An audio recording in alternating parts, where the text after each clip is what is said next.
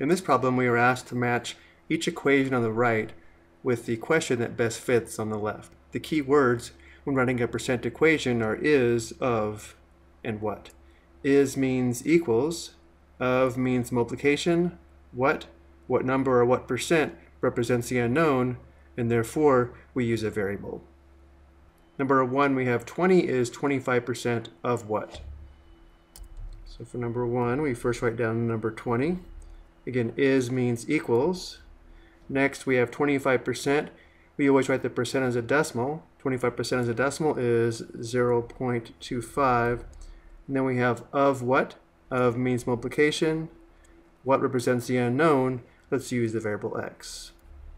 So the percent equation for 20 is 25% of what is 20 equals 0.25 times x, which, looking at our choices, is C. Let's go ahead and record our answer, and let's go ahead and cross off C as one of the options. For number 2, the question is 20 is what percent of 25? We begin with the number 20. Again, is means equals. Next, we have what or what percent, which represents the unknown, and therefore we write down the variable. Let's use x. And then we have of 25. Of means multiplication, and therefore we have times 25. So the percent equation for 20 is what percent of 25 is 20 equals x times 25. Now, when solving this equation, we do have to remember that we're finding a percent. So when we solve for x, we get a decimal, which we then convert to a percentage. Again, looking at our choices on the right, 20 equals x times 25 is choice E. Let's record the answer and move on to number 3. For number 3, we have what is 20% of 25? The first word is what, which represents the unknown, and therefore we use a variable. Let's use x. Is means equals. 20% as a decimal is 0.20, which is equivalent to 0.2 if we want. And then we have of 25, giving us times 25.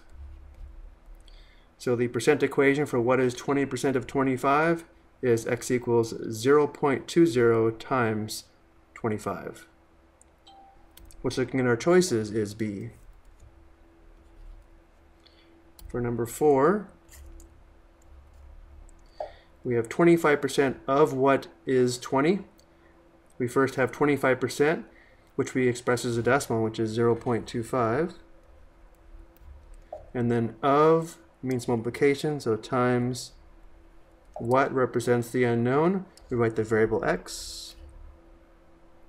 Is means equals, and then we have 20.